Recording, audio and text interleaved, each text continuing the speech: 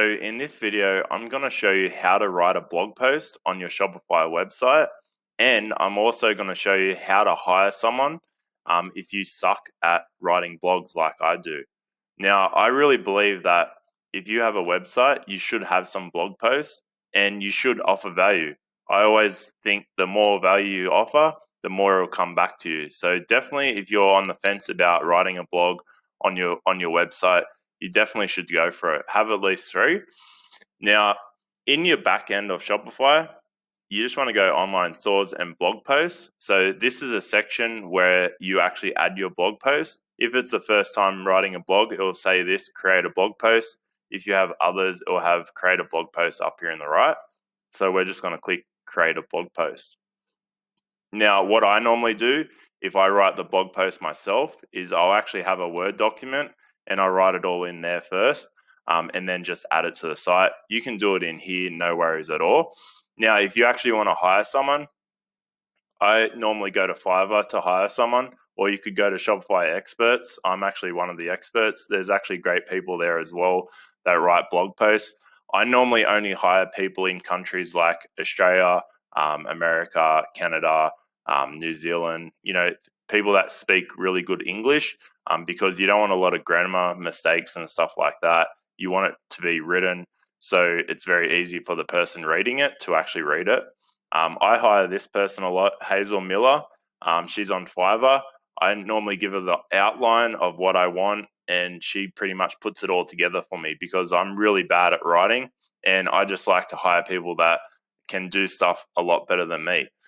So I definitely recommend her. I'll leave a link to her profile in the description. You can check her out. I've got a couple of affiliate links down there. If you ever use any of my affiliate links, just send me a message and I'll do a video review of your website like this, going over some tips and suggestions for free. No worries at all.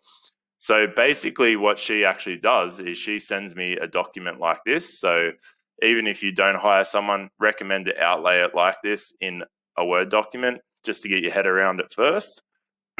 What she normally does is give me some keyword research, some stuff for Google and stuff like that. The first blog she actually wrote for me is actually starting to rank high on Google. So she's done an awesome job here. She really outlines it exactly how you should write it. For example, what type of headings, what you should put for the SEO in your website and stuff like that. What I normally do when I have this document is as I go, I just delete it. So I know I've done it. So for example, page title here, we could actually just grab this page title and then go back to our website here and then put the page title in here. Obviously you would remove page title. Over here for visibility, if you want it hidden until you've actually wrote it, you can leave it hidden. You can set a date you want it to release, or you can have it visible. What we're going to do is just have it visible here. So now we've got the title in here. Now for the images here, this is the main image for the blog. So you probably want to add the image here. I've already saved it to my computer here. If you have the Word document and you just click on the image and press right click, save as picture, you can actually save that to your desktop, no dramas at all. So we're going back here now. And so I basically save every couple of things I do just in case my computer crashes or anything, because you don't want to put like an hour's work or half an hour's work into something and then it just crashes and you lose everything. So now we have the image and we have the title. We can actually view it. And this is what it's starting to look like on our site. Got the title here, the name, stuff like that. And then we're actually going to write it now. So here, meta description. So what we'll just do is we'll just copy this. Basically, if you're going to do this yourself, down here, it says search engine listing preview. So if we edit this and then we just put the description in here, obviously we would remove meta. This is what it's actually going to look like on Google here. So this is what someone's going to see when it ranks on Google. So that's very important to have this. And then we can save here. We can go back here. Now, image alt tag. That's what she's actually put here, why blog posts must add value. So this blog is actually about adding value with your blog posts. I'm actually going to fully do this on my actual personal website, and I'm going to leave a link in the description of this video or below this video, and you can actually go and check that out if you want, no worries at all. So you actually see the finished product, which is cool. So let's actually go back to our site here. And then we're going to start down here where it says content. We're going to add all the content in here. So if you wanted to, you could actually just copy all this to make it easier, and just go back here to the blog and just paste it all in here, or Control V to paste. And now it's added all this information in here. Now what you'd actually do is just go through and edit it. So she's wrote here H1 as a heading number 1. So we're going to delete that, and we're going to highlight all of that. Go up to formatting and press heading H1. So that's going to make that a little bit larger. And then we're just going to go through and make all the suggested headings. So heading 2. So you sort of get the idea. It sort of stands out a little bit more when the heading's a bit bigger. Makes it a little bit easier to actually read as well. And then you can go through and do all that. And just delete or remove anything. You can put the images in here. So we can actually go here. So say we want to put an image right here. We just press here and press enter. And we've got a space here now. I like to do alignment to center. And then just here where it says insert image, upload file. And then we're just going to put why blog post matter number 2.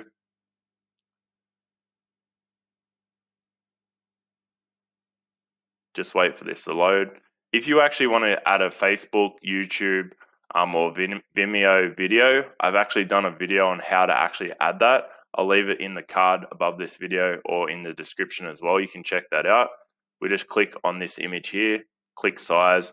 I normally do original. Sometimes when you make the image large or something like this, it actually, depending on your website, will blur the image a little bit. So you could test this out, see what works the best. I'm just going to do original here. So we've actually got this in here now.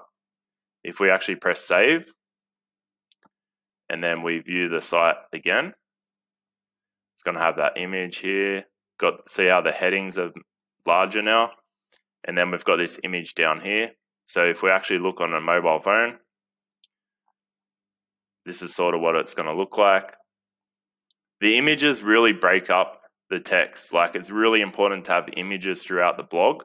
If you look at some of the best blogs ever written, they really make it easy for you to read it. So they add a lot of images, videos, things like that, just to break up this text, because it's actually quite a lot of text on a mobile phone. So if you have a lot of images, videos, stuff like that, to break up this text, it will really help. Because if you think about it, let's say we just had that one image there.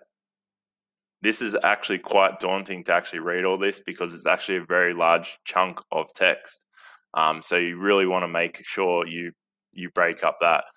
Same thing with your about page. Like, a lot of people make a mistake and put too much text in there and stuff like that as well. So that's pretty much everything on this. Like I said, I'm going to have the final result on my website. You can check that out. No worries at all. Just going through a couple of other things as well. So excerpt, my words are mixed up. If you press that, we can actually add a preview of some of the writing of what the blog's going to say. You could probably just put this first paragraph in here, copy that, and then go here. And then that's what's going to display under the heading and the picture on your actual website. Now, down here on the side as well, organization. So you can actually change the author and stuff like that. I'll actually go in and show you in a minute. We can change the name of the blog. So if we click here, we can press create a new blog. Maybe we're just going to call this YouTube.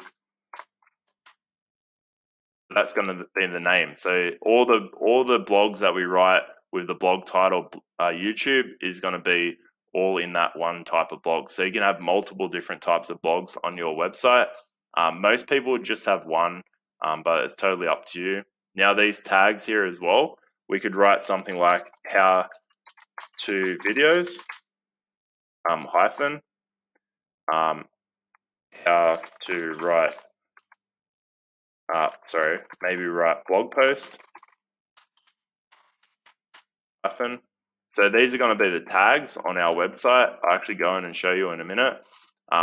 If you're going to have like 100, 200 blogs, a lot of blogs, you probably want to have, 2 or 3 tags per blog, just so when someone sees it on the website, if they're really interested in how-to videos, if they click that button, it's going to bring up all the how-to videos or, whatever on your niche sort of thing. So that's very important. We press save here.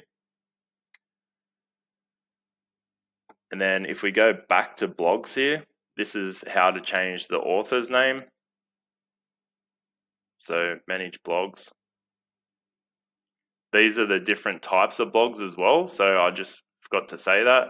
We can actually delete everything else if you want and you just have one. Totally up to you. And then we go back here to blogs. Another thing as well, manage comments. So when people actually leave comments, they're actually all going to be in here as well. So you can actually do that as well.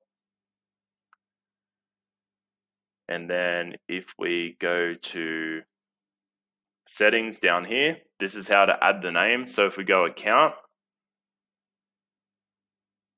and then add staff member. So let's just say Clayton Bates, that's my name. And my email is here.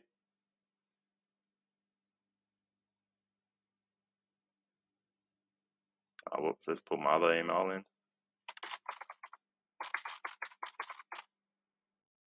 And invite.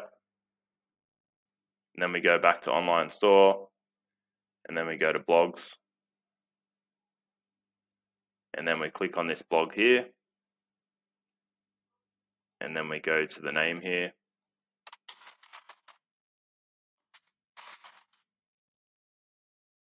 See how it's got Clayton Bates. We can click there, save. And then if we go here, it's going to have the blog post with my name here now, like that. And that's pretty much how you write a blog post. One other thing that you might want to do, say you want to put a link to another website, you can just copy where you want the link and then press this little button here, insert link, and then you just paste the link here. And then if you wanted to open the same window or open a new browser, I recommend if you're linking in your own site, the same window. If you're linking off your site, you do new window and then the link title here.